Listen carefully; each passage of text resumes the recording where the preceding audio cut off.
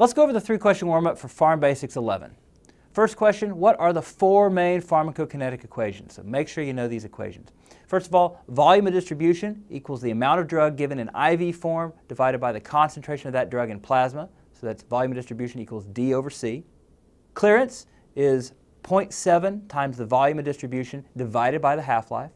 The loading dose is the concentration at steady state times the volume of distribution. So LD equals CSS times the volume of distribution. And then the maintenance dose is the concentration at steady state, or the target plasma concentration times the clearance. So maintenance dose equals concentration times clearance. Next, what effect does changing Km and Vmax have on potency and efficacy? So decreasing the Km of reaction means you need less of the substance to achieve 1/2 Vmax. So a lower Km means a higher potency. In other words, Km is inversely related to potency. But changing Km doesn't affect efficacy at all. Then an increase in Vmax means that the reaction will have a greater velocity even if the amount of substrate remains constant. So this is an increase in effectiveness or efficacy. So Vmax is directly related to efficacy. So a higher Vmax means a higher efficacy, but changing Vmax does not affect potency. Next, what drug categories do each of the following medications fall under? So losartan is an angiotensin receptor blocker, an ARB. Vecuronium is a non-depolarizing neuromuscular blocking drug. Ticarcillin is a penicillin antibiotic. It's a cell wall inhibitor. Dicipramine is a tricyclic antidepressant. Enalapril is an ACE inhibitor. Lorazepam is a benzodiazepine. Rosiglitazone is one of the thiazolidine diones that increase insulin sensitivity, and that we use that in type 2 diabetes. All right, now that you're good and warmed up, you're ready for the lecture. Hello everyone, and welcome to our Step 1 video on drug side effects. Now, Pharm can be a little dry because sometimes you just have to memorize a list of drugs. But today we're going to try to make that a little less painful. We're going to group these drugs together by side effect. So we won't be going drug by drug, we'll be going side effect by side effect. Now we'll also have some clinical vignettes to start off each section so you can get an idea of how you might see these on your test. And we'll also throw in a few game shows to help with retention as well. So let's go through this. The first section we're going to go through is cardiovascular side effects. Let's go through these. So our first vignette here is a 34-year-old man in the hospital is being treated for a severe methicillin-resistant Staph aureus osteomyelitis when he develops a full-body cutaneous flushing. So what's causing the flushing? Well, when you hear about MRSA, you always think about the treatment, which is going to be vancomycin. So this is going to be red man syndrome. So remember, this isn't a drug allergy per se. There is a lot of histamine going on, but you do have to slow down the infusion and pre-treat with antihistamine to help prevent this from happening again. But what else can cause flushing? Well, think about niacin. That causes a lot of cutaneous flushing. We use that for low HDL patients. Adenosine is a very potent vasodilator, and it can also cause cutaneous flushing as well. The dihydropyridine calcium channel blockers can also cause this by way of smooth muscle relaxation as well. Let's move on to coronary vasospasm. So this can be caused by things like cocaine, and also along with cocaine you can have amphetamines, methamphetamines that can cause that vasoconstriction in the coronary arteries as well.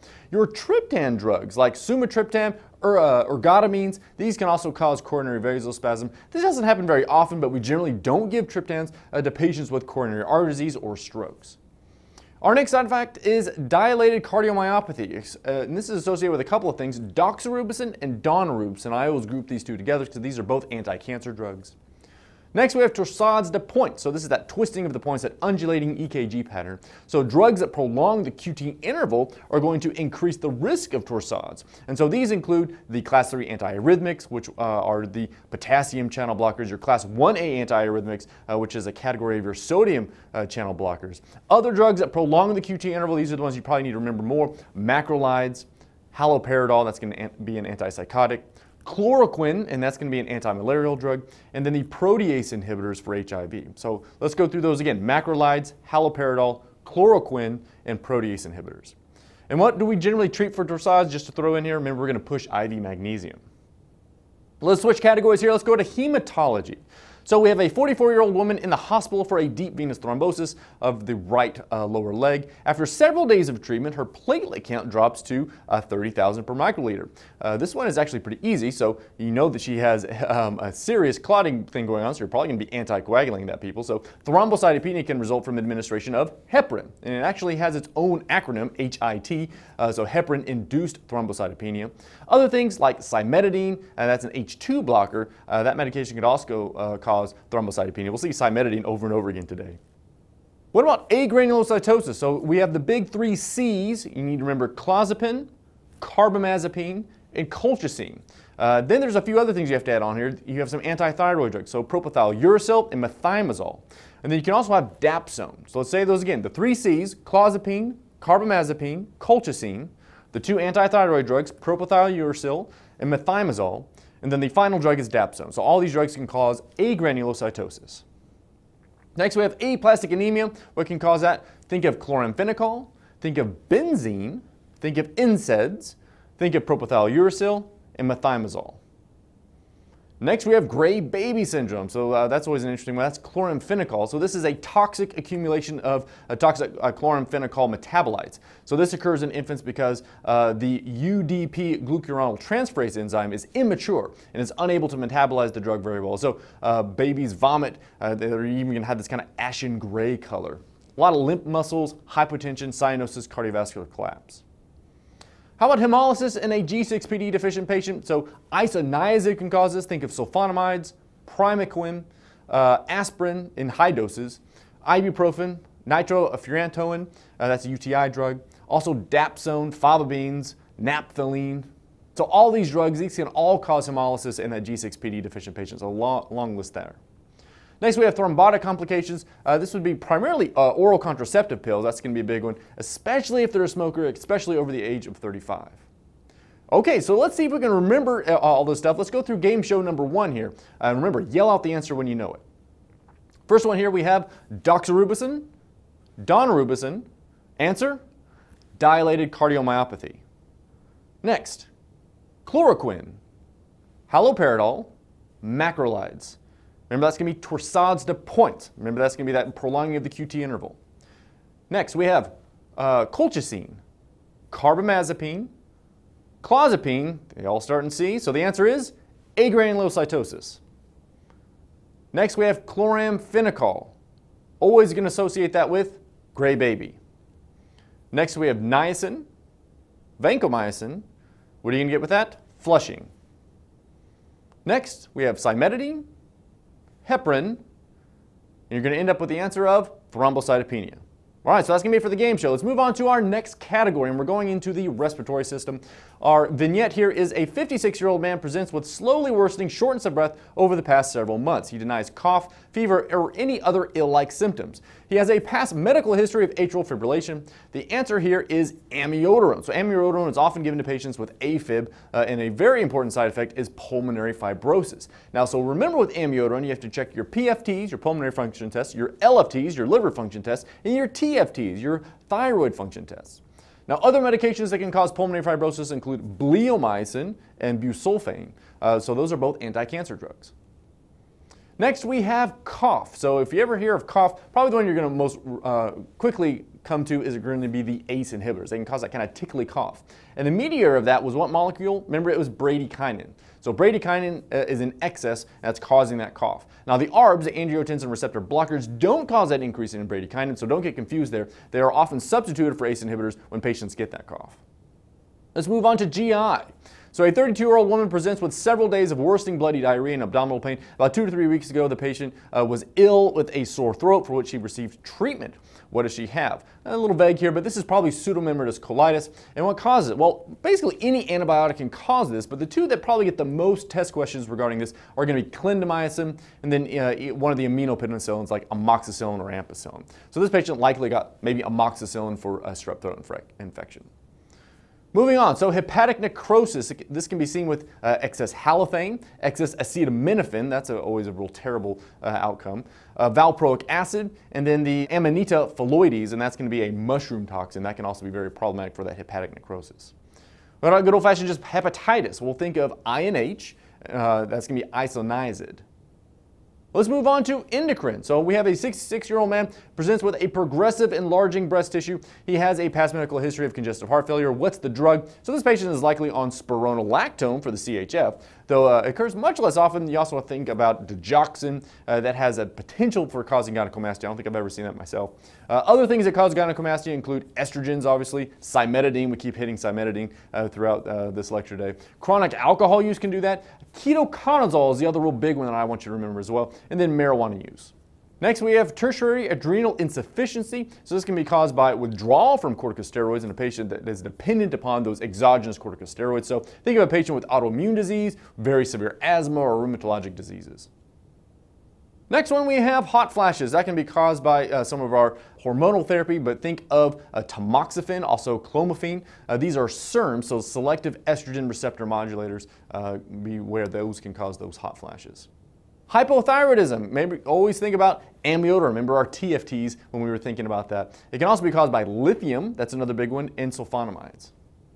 All right, it's time for game show number 2. Remember, don't forget to yell out the answer. First one here. First we have busulfane, bleomycin, and amiodarone. That's going to be pulmonary fibrosis. Next we have ketoconazole, estrogens, and spironolactone. That's going to be gynecomastia.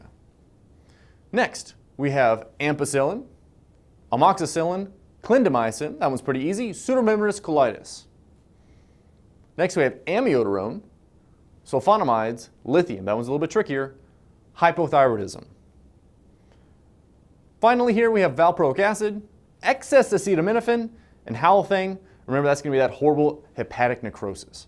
All right, that's it for game show number 2. Let's move on to musculoskeletal. So we have a 50-year-old man presenting with a swollen, red, painful right first toe.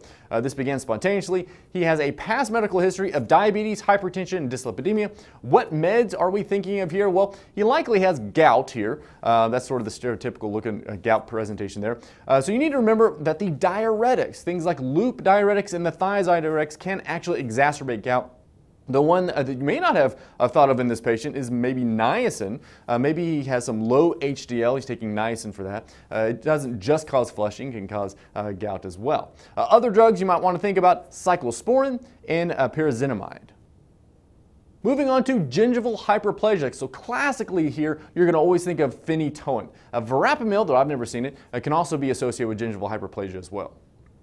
Next, we have osteoporosis. Osteoporosis, pretty broad here, but think of corticosteroids, think of heparin. So any patient that's going to be on corticosteroids for at least 3 months should be on a prophylactic dose of a bisphosphonate to maintain that bone density.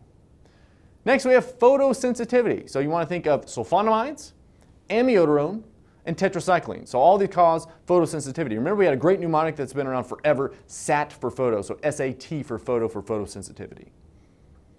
Next, we have Stevens-Johnson syndrome. So remember, this includes seizure drugs and antibiotics, and those antibiotics are usually sulfonamides and penicillins.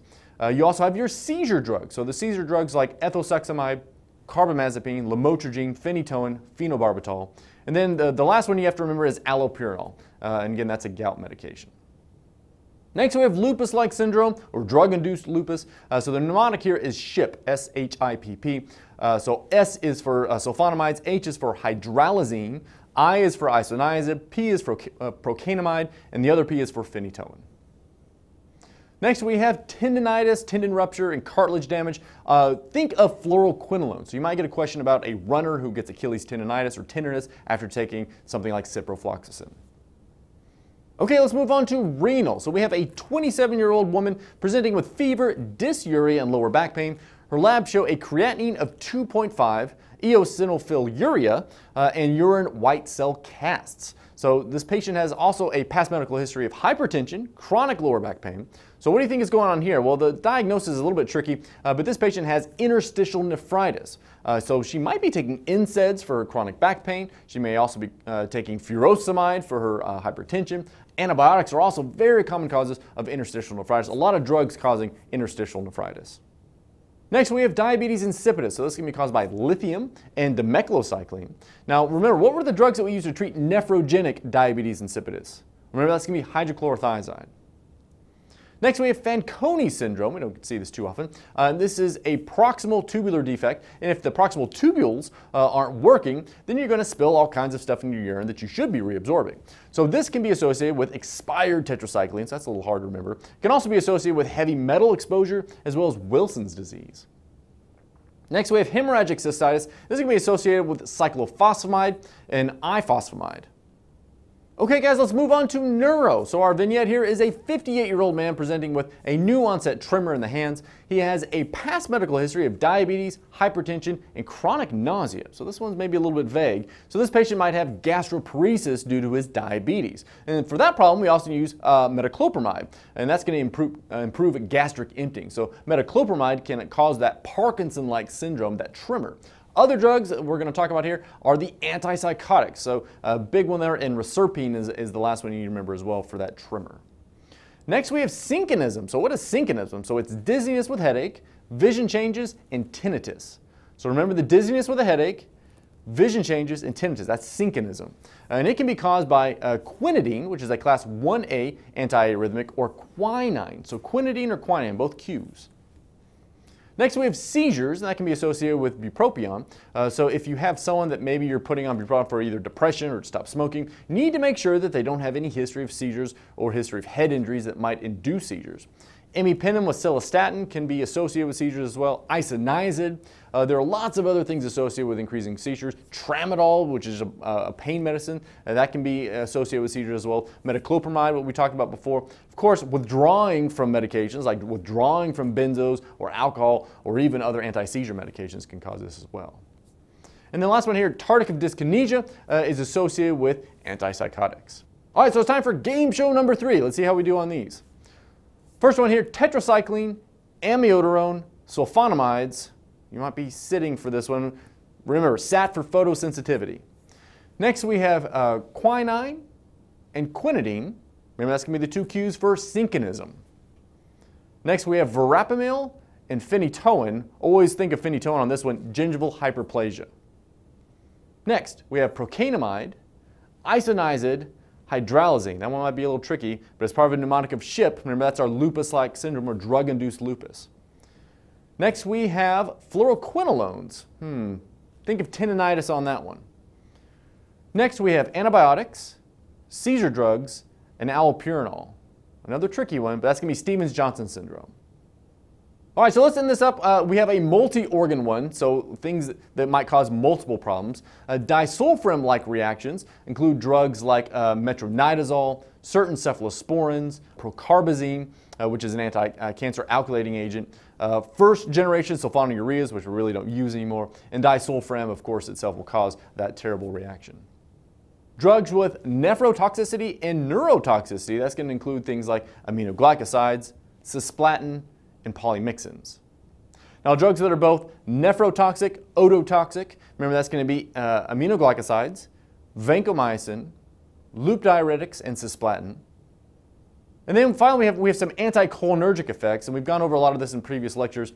More specifically, these are the antimuscarinic side effects, and a lot of different drugs will have these side effects. Remember, these drugs will dry you up. Atropine is anticholinergic, but there are other drugs that have these same effects. Think of the TCAs, the tricyclic antidepressants, H1 blockers that, like diphenhydramine used over the counter, low potency neuroleptics like thyroidazine, chlorpromazine. Remember, and you don't want to give these drugs to patients who have a lot of delirium or dementia already. Also BPH patients, you might get some problems with urinating if you give this to them as well. All right, guys, so that brings us to the end of the lecture. It's time for that end of session quiz. Let's go through these answers together. All right, first question here. What medication causes cardiotoxicity and bone marrow suppression? So think of those anti-cancer drugs, because all anti-cancer drugs are going to cause some bone marrow suppression, but think of the doxorubicin and the daunorubicin.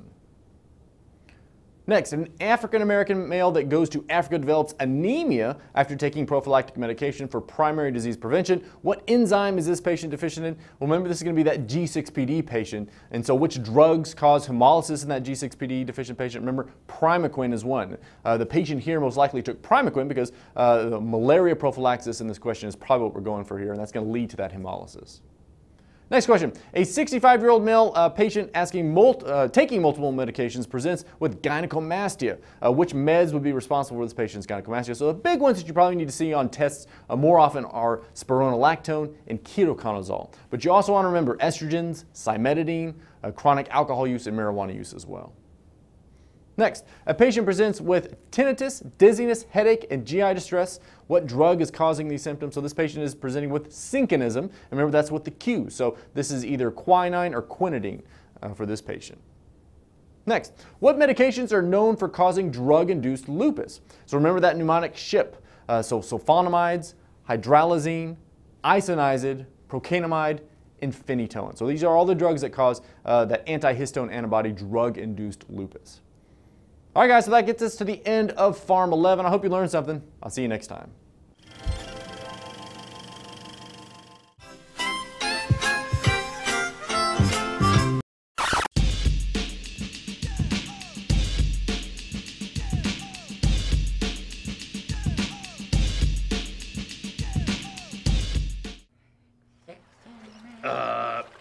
Hal, what are you doing? Arrgh! Avast ye salty sea dog! It's Captain Hal now! What? Well, shiver me timbers! Oh, so you're a pirate now. I mean, I get it. Chicks dig the whole Johnny Depp thing, but frankly, you don't quite pull it off. I, on the other hand, could kill with that. No, silly, I'm getting into character for today's mnemonic. The drugs that cause a lupus-like syndrome. SHIPP. Sulfasalazine, hydralazine, isoniazid, phenytoin, and procainamide. SHIP. Okay, so now that that's done and over with, hand over the patch, you matey. My patch? I be in search of No, booty. no, well, Ah, you- ah, ah.